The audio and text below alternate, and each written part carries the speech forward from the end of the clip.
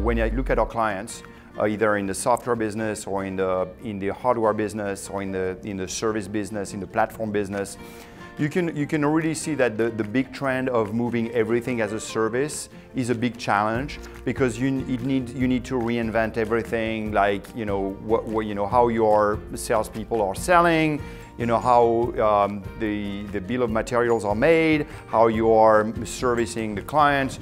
So I think that trend of everything as a service, when you package software, hardware, and services, is definitely a big trend. The other area I think which is really critical right now is cybersecurity. With IoT being everywhere, with connections being anywhere, with digital being everywhere, both at the forefront of client relationship, but also in the digital manufacturing space with more and more digital in factories. I think cybersecurity is the second big challenge that we are seeing with our tech companies, tech clients.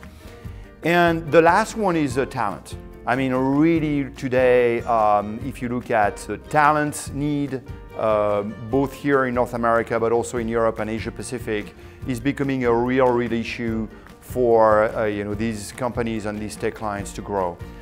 So this is what I would say: everything as a service, cybersecurity, and talent are really the three things I see as a major challenge right now for my clients.